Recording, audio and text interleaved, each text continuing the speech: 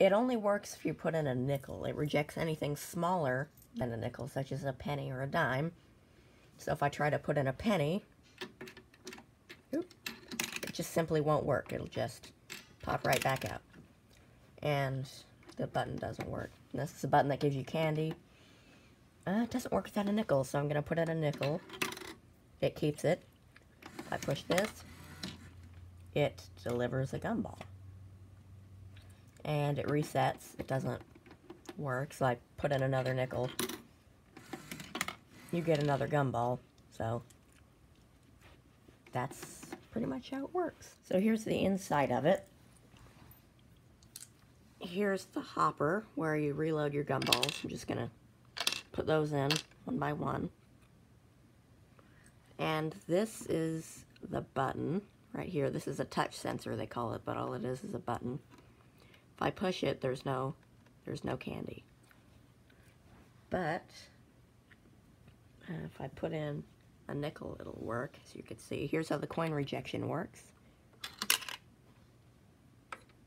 And if I put in the nickel, it slides right over the slot, and it gives you a gumball. This sensor is a light sensor. It sees the reflected light the nickel gives off, and that's what allows this thing, this is the intelligent brick, they call it. It's basically the brains of this whole thing. You could program it to do whatever you want, which I could show you that later. This is the motor that turns that gear, which turns this. I could just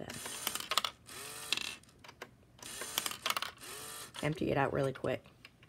I'm the owner of this machine, so I could do whatever I want with it. So here's how this works.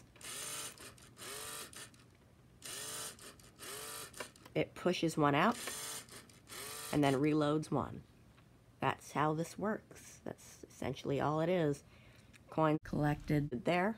I could show you how to get them out. There's this hidden thing on the side, which isn't really so hidden, but you try to grab it, you can't get it, so I use a special key, which is just this connector peg, to insert it in there and pull it out, and there's your profits.